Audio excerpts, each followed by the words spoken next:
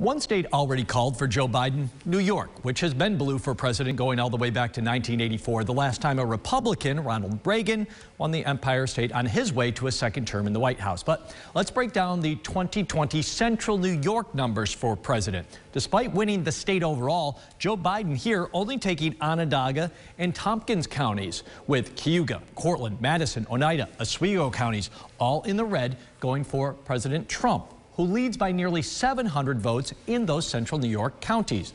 Now, if you look at Onondaga County, Biden wins by almost 15,000 votes, 53%, 45% over Donald Trump. And then in Tompkins County, it's a 13,000 margin for Joe Biden. Those other counties going for Trump by a bigger margin than 4 years ago.